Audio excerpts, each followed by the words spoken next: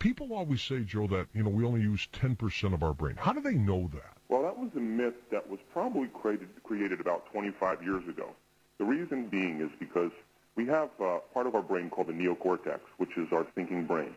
And it's made up of gray matter, called nerve cells. And then underneath it is another part of the brain that's made of white matter. And there's about 10 times to 9 times amount of white matter compared to gray matter. So mathematics was simple. Well, if there's, if there's a certain percentage of gray matter and then 9 times the amount of white matter, we would say, well, that white matter isn't as functional, that doesn't process thought. So the myth said, well, we use about a tenth of our brain. And so that isn't actually the truth, but if you look at functional brain scans, or you look at people when you study a brain in action, we can see that the brain doesn't work in such, coherent fashions. We don't use, all the brain at once. If you have 100 billion neurons that make up the brain, and they're seamlessly pieced together, that means we can make the brain work in different sequences, different patterns, and different combinations. And if you have 100 billion neurons, we should be able to make the brain work in many different patterns. So we're just beginning to step outside the box of what's possible. You talk about in breaking the habit of being yourself, how to lose your mind and create a new one. Tell me about that headline just all by itself, breaking the habit of being yourself. What does that mean? The psychological and neuroscientific model says that by the time we're 35 years old, we've memorized a set of behaviors, emotional reactions, and thought patterns that have become part of our identity. And that if 95% of who we are by the time we're 35 is a memorized set of programs, then the greatest habit we have to break is the habit of being ourselves. And let's just say that we make the assumption that the way you think has something to do with your life, or the way you think has something to do with your destiny. Well, the first thing that we have to do is we have to overcome our most present familiar environment, our familiar life. So if you wake up in the morning and you get out of bed and you shut the alarm clock off with the same finger that you did yesterday, you slip into your favorite slippers, you walk into the bathroom, you use the toilet like you always do, then you look in the mirror to remember who you are, and you wash yourself off the same way as you always do, and then you drink coffee out of your favorite mug, and then you go to work by driving in the same route that you did yesterday. You see the same people that push the same emotional buttons. You do the same things that you've memorized and you can do so well. And you hurry up and go home so you can hurry up and check your emails, so you can hurry up and do it all over again. It begs the question, did your brain change at all that day? We could say that you were thinking the same thoughts, performing the same actions, living by the same emotional states, and secretly expecting something different to happen in your life. So neuroscience says that your brain is organized to reflect everything you know in your life. Your brain is a record of your environment. So as you see the same people and you go to the same places and you do the same things at the same time, it's the external environment that's turning on different circuits in your brain, causing you to think equal to everything that you know, react unconsciously to everything familiar in your life. And as long as you keep turning on the same circuits in the same way as you recognize the same thing, the principle in neuroscience says that nerve cells that fire together wire together. We begin to hardwire our brains into very specific patterns that reflect our external world. So to change then is to think greater than the environment, to think greater than the conditions in your life. And I think every great person in history understood this, whether it was William Wallace or Mahatma Gandhi or Martin Luther King, Joan of Arc, Queen Elizabeth I. They all had a vision. They all had an idea. And they were so passionate about that idea that they couldn't live any other way. So it begs the question, can you believe in a future that you can't see or experience with your senses yet, that you've thought about enough times in your mind that your brain has literally changed to look like that event has already happened? Now, the neuroscientific model of reality says it's absolutely possible that we can change our brains just by thinking differently. And to change, then, is to overcome the present associations in your life to begin to think and act greater than those conditions. How important, Joe, is positive thinking? Well, this isn't positive thinking, George, because... no, it's not. I know. Because a lot of times, let's just break this down. Every time we have a thought, we make a chemical. If we have a great thought or an unlimited thought, we turn on a set of circuits in our brain in a very specific sequence or pattern that produces a level of mind that signals another part of the brain that makes a chemical for us to feel exactly the way we're just thinking, great or unlimited. If we have a negative thought or an unhappy thought, we turn on a different set of circuits in the brain that produce a different level of mind that makes a different blend of chemicals to make us feel exactly the way we're just thinking, negative or unhappy.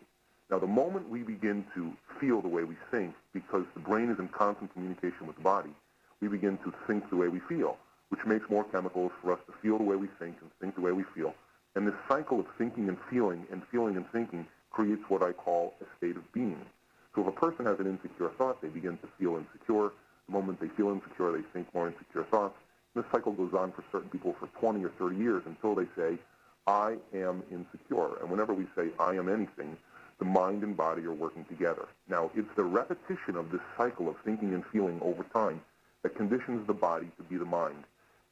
Now, when the body becomes the mind, that's called a habit. So then, if that is a subconscious program, then 5% of the conscious mind is trying to work against 95% of what the person has memorized subconsciously. So if the person's thinking positively with the 5% of their conscious mind, but they've been feeling negatively for the last 25 years, that's mind and body in opposition. If the person's praying for a new life and a new opportunity, but they're feeling guilty, that's mind and body in opposition. So positive thinking doesn't work a lot of the times because the person is working against how they internally feel, which is negatively. We have to literally become somebody else. And so my model is very simple. Forget about the experience. Because by thinking about the experience or talking about the experience, you're beginning to fire and wire those circuits in your brain to reaffirm that identity. And if you work yourself up into an emotional state, you begin to recondition your body into the past. I say, forget about the event. Just work on the emotion and begin to unmemorize those emotions. And as you begin to overcome an emotion, a memory without the emotional charge is called wisdom, and that's the name of the game. That's why we're here. My interest has always been in demystifying the mystical. I think this is a time in history where people not only want to know, but they want to know how. And so the word meditation literally means to become familiar with, to make known. The symbol in ancient Tibetan means to become familiar with. Now, because of the size of our frontal lobe, that's the crowning achievement of the human being. It's 40% of our entire brain. That's what separates us from all other species. You know, the next closest species, primates and gibbons, about 14 to 17%. Dogs are about 7%. And for cats, it's about 3.5%. Now, the frontal lobe is where we begin to pay attention or become conscious of who we are. That concept in neuroscience is called metacognition. The fact that we can observe our thoughts, we can pay attention to our behaviors, we can notice how we feel. It means that we could modify our behaviors to do a better job in life. If you're noticing your unconscious thoughts because you've closed your eyes and eliminated the environment, you've become aware of your unconscious habits or behaviors, and you begin to feel your emotions that are typically driving you to the same state. The fact that you're beginning to observe them means now you're no longer the program, but you're the consciousness observing the program. So the first step in meditation, then, is the unlearning process. It's to become aware of the old self, the aspects of ourselves that we want to change, to go into the operating system of those subconscious programs and bring them to our conscious awareness so that we have dominion over them and a better ability to change them. Now, the second part of meditation, if we look at the word to become familiar with again, means then, as we begin to think of new ways of being, as we begin to speculate new possibilities, that frontal lobe turns on again. And it's like a great symphony leader. It looks out over the landscape of the entire brain. And if we said, well, what is compassion? Or what is joy? Or what is freedom? Well, it begins to assemble all these different networks of neurons, and it combines them in different patterns. Whenever we begin to make the brain work differently, now we're changing the mind. And so in the first step, we're unfiring and unwiring those neurons, and then we begin to biologically prune away the old self. As we begin to think about new ways of being and speculate possibilities, we begin to fire and wire new sequences and new patterns, and we begin to install the neurological hardware. And if we practice that every day, we begin to become familiar with a new self, and that becomes the very platform of our identity. According to the neuroscientific model, this principle that we call neuroplasticity. Neuroplasticity says that we're changed by every thought we think, every behavior or choice that we make that's different from the past, every dream that we speculate, every vision that we have. Our brain literally reorganizes itself to reflect a new level of mind. So given the right learning and the right instruction and the right feedback from the neuroplastic model, people can evolve out of an old self and literally re-enter into a new self. The key is to be able to sustain that change independent of the environment, which of course causes us to return back to the old self. Your body is your greatest mind reader in the world. Your body is precognitive. In other words, your body is ahead of your conscious mind. Now, when most people make a decision to change, they're typically sitting on a couch, they have the remote control in their hand, they have the computer to the right, they have their smartphone to the left, and they say, yeah, I think I'm going to change tomorrow. And so the body, as the unconscious mind, doesn't get the signal the person is really going to make any significant change. The body already knows that that person's not coming out of their resting state to change. But if you ever said to yourself, I'm going to do this, and you say, I don't care what's going on in my life, that's the environment. I don't care how I feel, that's your body. I don't care how long it takes, that's time. I'm going to do this, and the hair on the back of your neck stands up. The body gets a very strong signal, and that type of signal begins to rewrite those programs. Most people, and this is the human condition, wait for crisis or trauma or disease or diagnosis or loss to get about the business of change. Now, we reach our lowest denominator, and all of a sudden we start to get serious and we begin to examine who we're being. Or, we can learn and change in a state of pain and suffering, or we can learn and change in a state of joy and inspiration. I think my message is, why wait? Why wait till we reach the lowest denominator before we make that decision? So when we reach that lowest point, we get serious enough where we can't go on being the same person any longer. And when we reach that point, it's kind of a human condition. That's when we really say, okay, let me look at the thoughts I no longer want to believe in about myself or my life, and let me begin to examine my habits and behavior that are undermining my efforts or my goals, and let me look at these emotions that aren't loving to myself, and let me choose something else. We can do that, with the training to understand. Well, one of the things, for example, Joe, that I have a difficult time grasping, for example, New Year's resolutions. I mean, we come up to the new year, and people try to set goals and objectives for themselves, whether it's a better job or to lose weight or a better relationship, but they always tend to put it off until New Year. So they make that resolution. I'm going to lose 35 pounds in the new year. Why don't they just do it right then?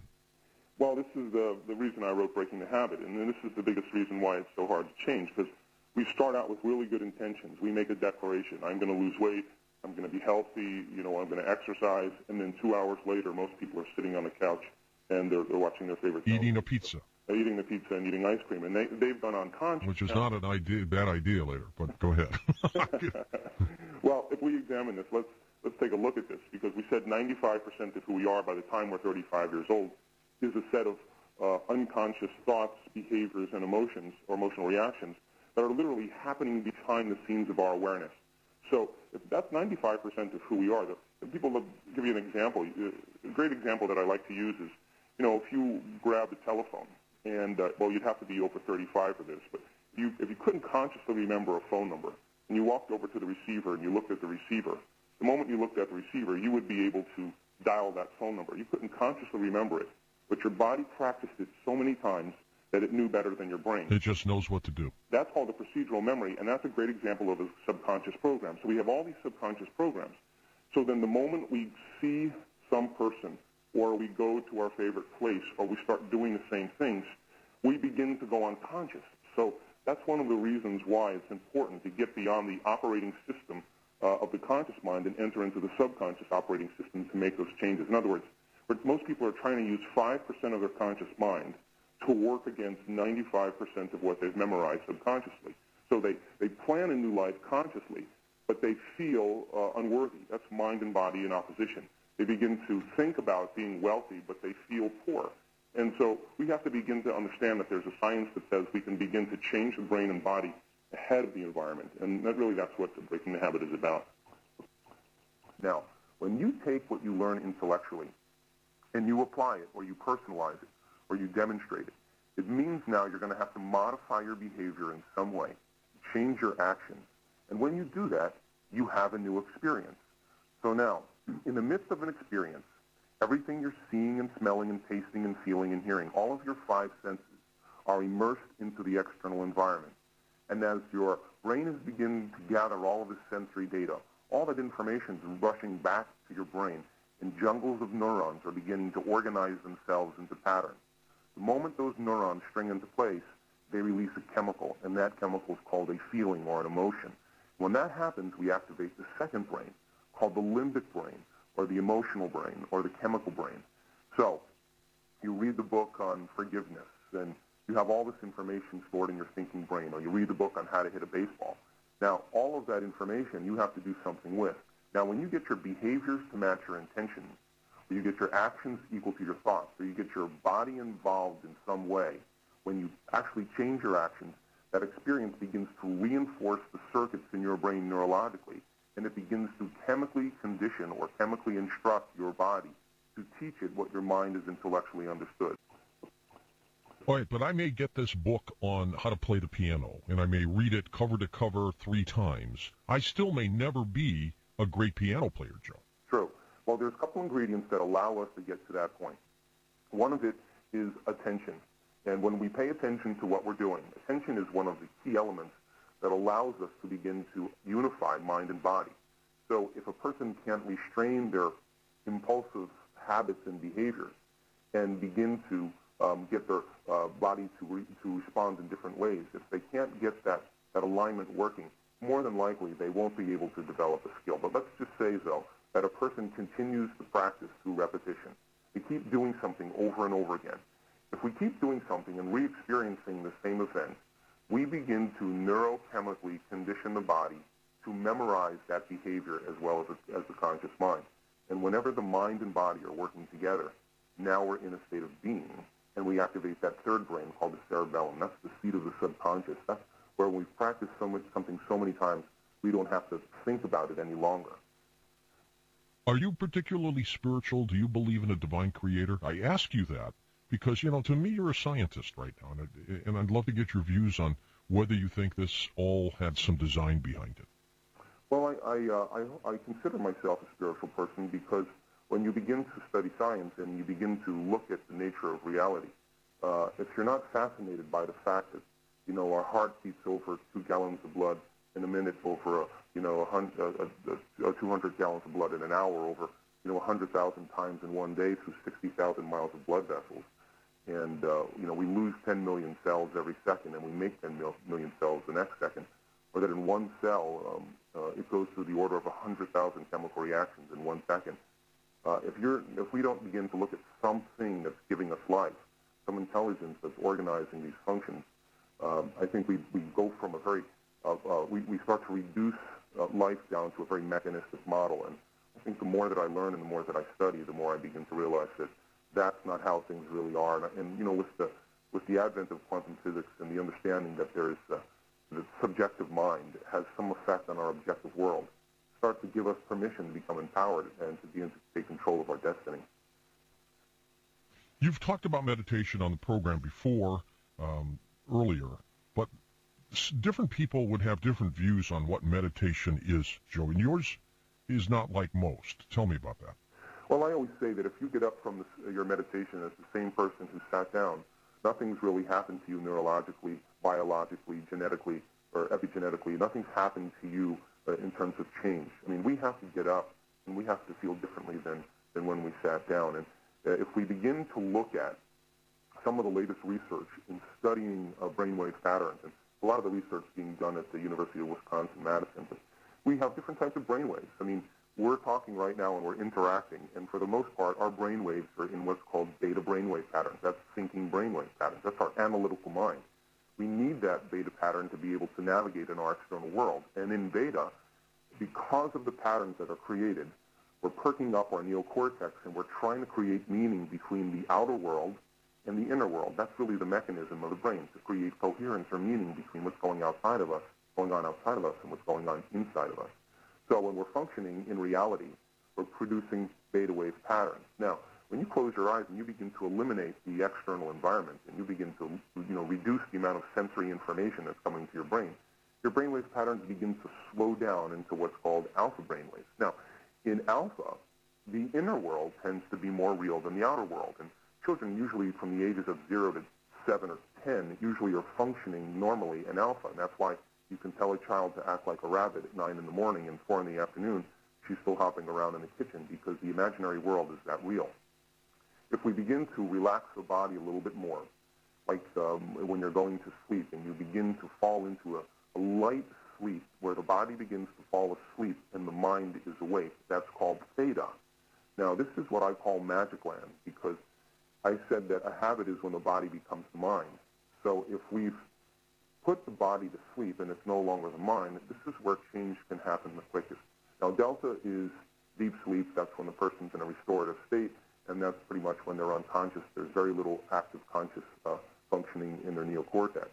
Now, most people move up and down the scale when they go to bed at night. They're going from beta to alpha to theta to delta. And when they wake up in the morning, because of brain chemistry, they're going from delta to theta to alpha to beta. Now, what the whole purpose of meditation is to get beyond the analytical mind and begin to move into the operating system of the subconscious mind where all of those programs exist. Is it kind of like trying to break down a layer or some kind of a shell?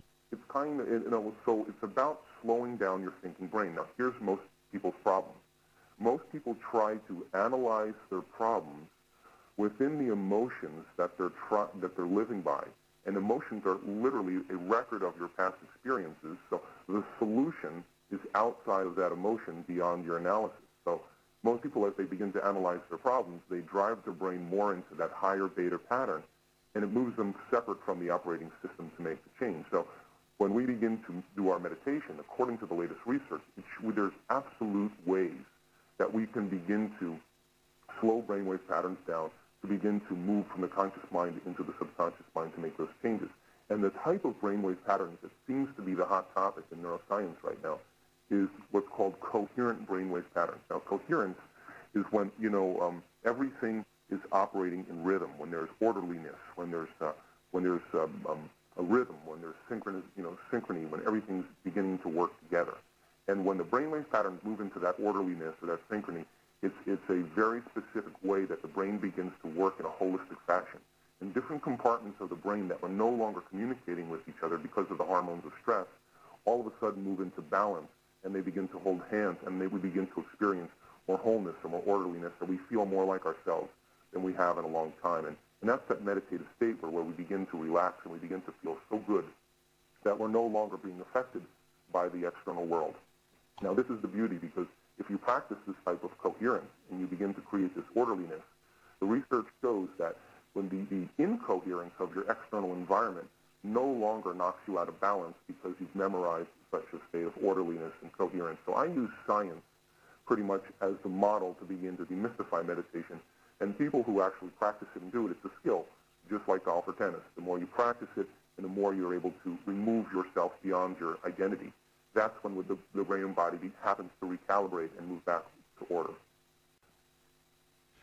Let me ask you about people who generally are intuitive. Do they have different kind of brain functions in order to do that? They actually do. Most people who are intuitive don't analyze with their thinking neocortex. They tend to slow that thinking part of their brain down, and they trust, for the most part, imagery or stream of consciousness that is beyond their critical analytical mind, because the moment they start to rationalize what they're doing, they move out of the part of the brain where they actually have that skill. So the answer to the question is absolutely yes. They slow down their thinking brain in order to pick up information. That is remarkable all by itself, isn't it? It is, and that's a great example of quantum physics and non-locality. I mean, the fact that our awareness is so mobile, and that's really the privilege of being a human being. We can unfold the past bitter memory that's tattooed in the recesses of our gray matter, and in the moment it comes to life, and in that moment it's real to us. So we can begin to forecast some worst-case scenario that's going to happen in our future, and we can obsess about it to the exclusion of everything else, so that the body begins to subconsciously or physiologically change as if it's in that future event in the moment. So if that's the case, then we begin to mobilize our awareness outside of time and space and to begin to pick up information that exists outside of linear time. What is, in your opinion, the most important thing that people should be aware of if they want to change? Or even why change? Well, I think most of us memorize certain emotions that become part of our identity. When we react to something in our life, some condition in our life, as I said, the end product of an experience is an emotion. What most people don't know is that when they react to something in their life, there's a refractory period of chemicals that are created from that experience. And if you don't know how to control that emotional reaction, and you allow that refractory period to last for hours or even days, that's called a mood. So you see someone and you say to them, what's wrong? And they say, well, I'm in a mood. And you say, well, why are you in a mood? And they say, well, this thing happened to me 5 days ago. And what that really means is the same emotion chemicals are running through their body that are keeping them connected to a past experience. Now, if you keep that refractory period going on for weeks or even months, that's called a temperament. So you say, why is that guy so angry? Oh, why does he have such an angry temperament? And so you ask him, why are you so angry? And he says, well, this thing happened to me 10 months ago. And what he's really saying is, this thing happened to me 10 months ago, and I'm memorizing my emotional reaction. Now, if we keep that same refractory period going on for years on end, that's called a personality trait. So we tend to develop our personality based on past experiences that emotionally brand us. So in order to change our personality, we have to look at the emotions that we've memorized that's become part of our identity. And so to shorten the refractory period of our emotional reactions is called emotional intelligence. And people who tend to hold on to experiences then tend to live by those emotions, which keep them anchored in the past. And we can't go to a new future. We can't create a new life or a new future holding on to the emotions of the past. We have to begin to layer by layer begin to unmemorize those emotional states. And that's what the part 3 of the book is about. What emotion have you memorized that's become part of your identity? That's actually not who you are. It's just your memory of the past. And so when you teach people how to change those emotional states, you liberate some energy. And, of course, they see a new landscape that they never saw before because they're not perceiving reality through the filter of that emotion. They're not looking at realities of the past. The Newtonian model of reality is about cause and effect. In other words, the external environment, something outside of us, changes how we feel inside of us. And when we notice that we feel altered inside of us, we pay attention to whoever or whatever caused that. Events occur, right? That's right. That cause and effect is really us living at the victims to the environment. Now, the true aspect of change has nothing to do with the environment changing how we think and feel. The true aspect of change is coming out of our resting state and changing how we think and feel independent of the environment. And when we change how we think and feel independent of the environment and we can maintain that modified state of mind and body, now we're no longer living at cause and effect, but now we are in fact causing an effect. This is where people begin to feel empowered. So you and I have been hypnotized and conditioned into believing that we need a reason for joy, that we need a reason for gratitude, we need a reason to feel good. That's that Newtonian model of cause and effect. The quantum model says this: your subjective mind, how you think and feel, produces measurable effects. But I think that most people, the model is our personality creates our personal reality. It's that simple. And our personality is made up of how we think, how we act, and how we feel. So the present personality who's listening on the radio show today has created their present personal reality called their life, which means then if you wanted to create a new personal reality, a new life, you would have to change on some fundamental level the thoughts you think, the behaviors that you demonstrate, and the emotions that you live by. So if we need a reason for gratitude, we need a reason for joy, then we're at effect. We're always waiting for something to happen. The quantum model says, let's begin to move into an elevated state. Let's begin to condition the body into believing that that future event is happening to us now. And when we make time for ourselves to practice this, then we're no longer living life as materialists any longer, using our senses to define reality. We're actually changing inside of us in mind and body, and then looking for the effects outside of us. And when people begin to understand that that's possible, change becomes more inspiring. As we begin to unmemorize those emotions and we begin to close the gap between how we appear and who we are, that's called transparency. And layer by layer, when we begin to make those changes inside of us, every time we unmemorize an emotion, we liberate energy out of the body. Now, if a person is living by certain emotions that they can't change, then their body is literally living in the past. Now, the body is the unconscious mind, George, and it does not know the difference between an experience in your life that produces an emotion and an emotion that you fabricate by thought alone. So a person who's living in a cycle of emotion that creates thoughts, that creates emotions, that creates thoughts, this loop, the body, as the unconscious mind, is literally living in the past, and it's believing that it's in the same circumstances 24 hours a day, 7 days a week. And it's that type of chemical redundancy that begins to push the genetic buttons that begin to create disease. So as the person begins to unmemorize those emotions, they begin to liberate energy out of the body, and the body is free from the chains of those emotions. And that liberation of energy is called joy, and that joy doesn't come from outside of them.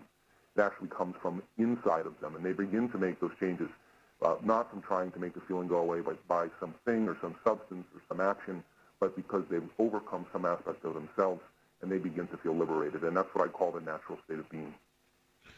So if people want to start changing, what do you recommend? What are the first things they start to do? Do they have to identify what that is, what they want to fix? Absolutely. I mean, anytime we want to change anything, we got to first look at what is it that we want to change. And so, most people think that change happens outside of them. Like if we get rid of this person, or if we kick the cat out of the house, or it has something to do with changing, our external conditions. And really, the first aspect of change is really noticing how you think.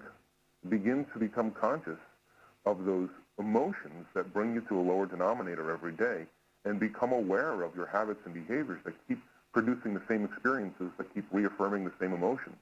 And this process, not a lot of people like to light a match in a dark place, but the process of change really is becoming conscious of those unconscious states. So, people say, well, where do I start? And I say, look, it's very simple. We're so distracted by our external environment that we wake up every day and do the same things as we started the show with, and we begin to reproduce the same levels of mind that begin to become automatic programs. Sit down in the morning and ask yourself this question: what is the greatest ideal or the expression of myself that I want to be today? And you begin to say, let me remind myself the thoughts that keep me returning back to the old self. Let me begin to review and begin to become aware of my unconscious habits, so that I'm so aware of them and so conscious that they would never slip by me unnoticed today. And what are the emotions that keep me returning back to the same self that really are just a reflection of my past?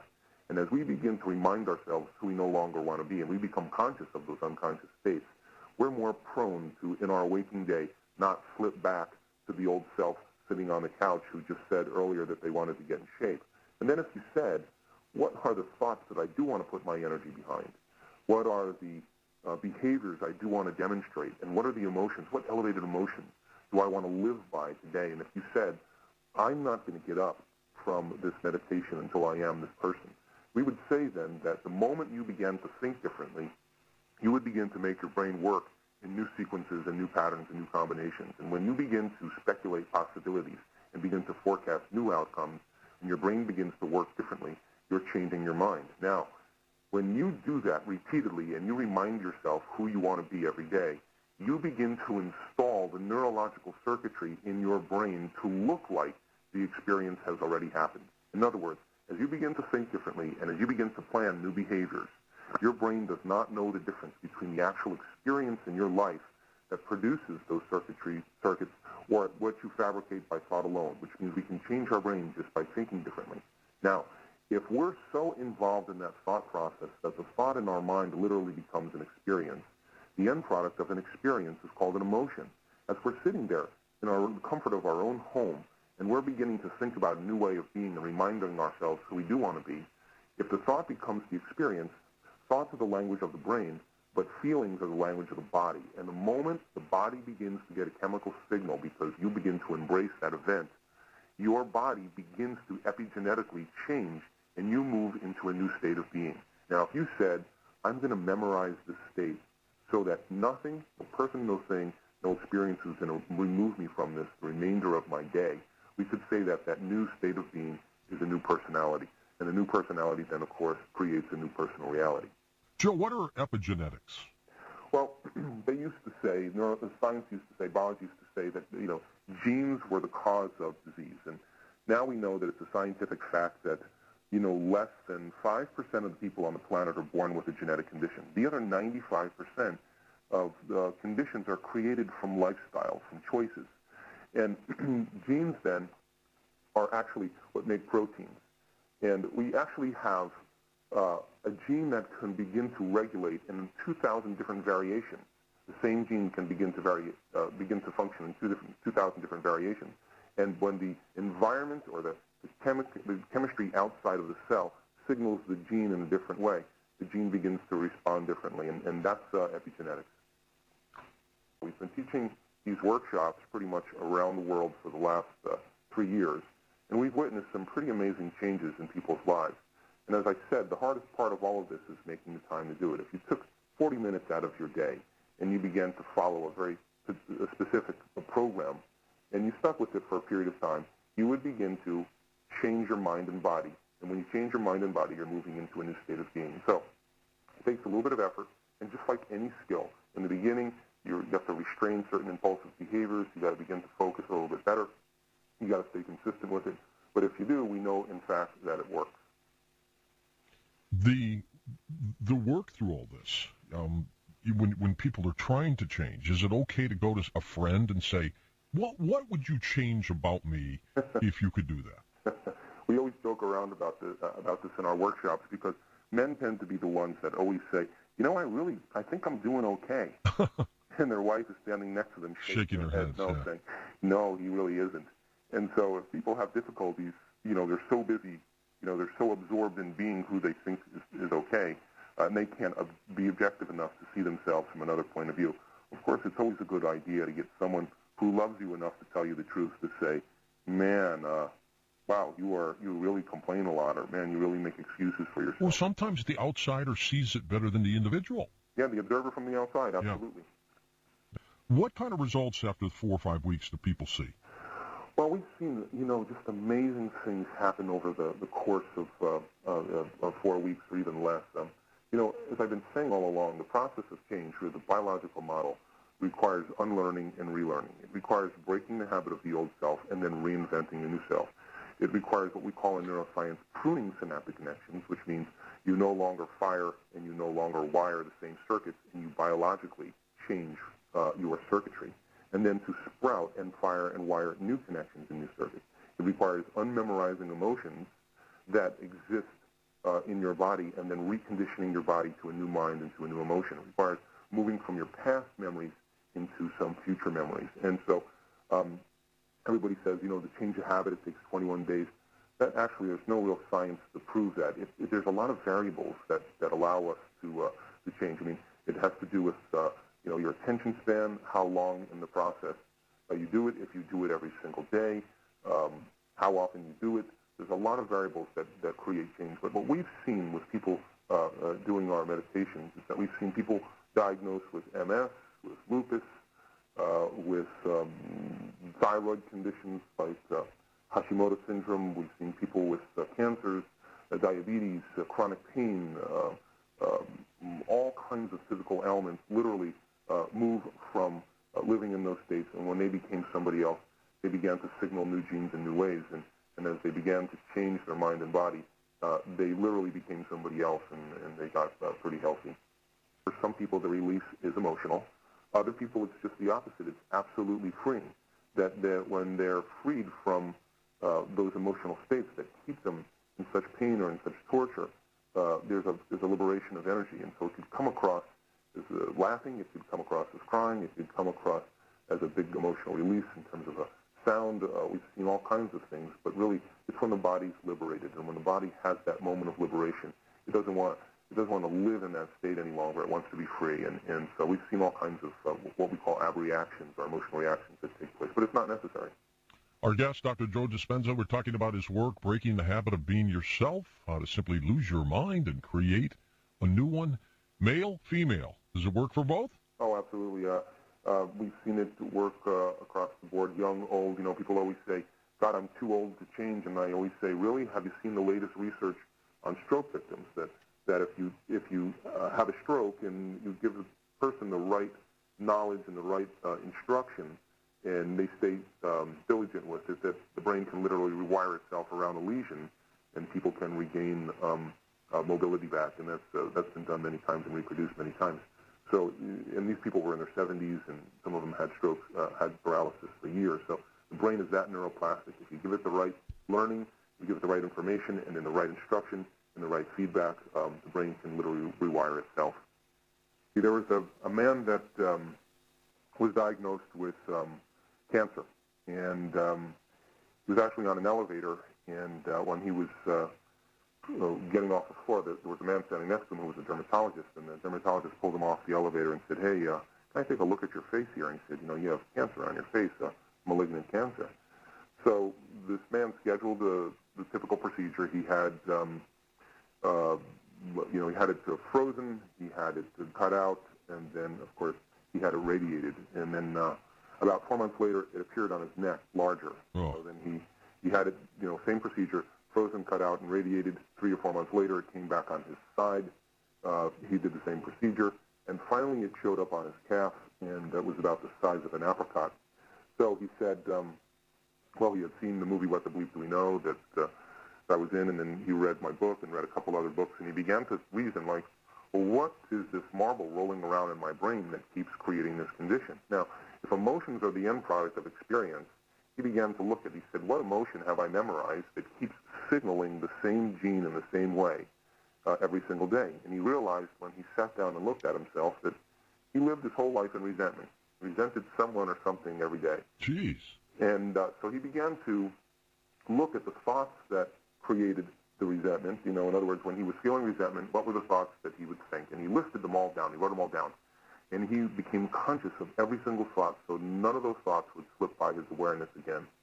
And then he said, what are the behaviors that I demonstrate? What do I do? What do I say when I'm feeling this emotion? And he began to observe himself in his life, and he wrote down every behavior, every action, every verbalization that he made when he felt resentment. And then he said, what are the other emotions that are created from resentment? Do I judge? Am I impatient? And he began to become conscious of his unconscious self. And he reviewed this list every single day. And what he didn't know that he was doing is that he was biologically no longer firing and no longer wiring the same circuits in his brain, and he was no longer emotionally signaling the same genes in the same way that created the disease. After about 5 or 6 days, he started to feel really lifted. He started to feel really good because he began to break that emotional state. He began to say, when I go back into my life, who do I want to be? And he began to think about the thoughts he did want to believe in and the behaviors he did want to demonstrate and the emotions that he did want to live by. And as he began to think in new and unusual ways, he moved into a new state of being. And when he returned back into his life, about 10 days later, he was in the shower getting ready for the surgery to have the cancer removed. And when he was in the shower, he looked down at his leg, and the cancer literally had fallen off his leg. It literally just fell off. That's amazing. And he became somebody else. And a new personality creates a new personal reality, and he was totally healed. It's an amazing concept that the body is the unconscious mind. In other words, it doesn't know the difference between an experience that produces an emotion and a thought that creates the emotion. What most people don't know is that when they begin to think about a past experience, they produce the same chemistry in the brain and in the body as if the event was happening. Now, you do that over and over again, you begin to literally condition the body emotionally to become the mind. So it's now the energy or the emotion is stored in the body. It's not stored in the mind. It's literally in the body. So there's a whole new field emerging that's really helping people. That's really what's called the energy psychology movement, or what I call implicit change movement, in which we're addressing the body. We're no longer doing talk therapy because that doesn't change anything. So when you do massage or you do acupuncture or chiropractic or what's called EFT or EMDR or Psych-K or body talk, this is all addressing the body as the subconscious mind. And when we begin to release that energy that's stored in the body, it's literally like taking a log out of a log jam.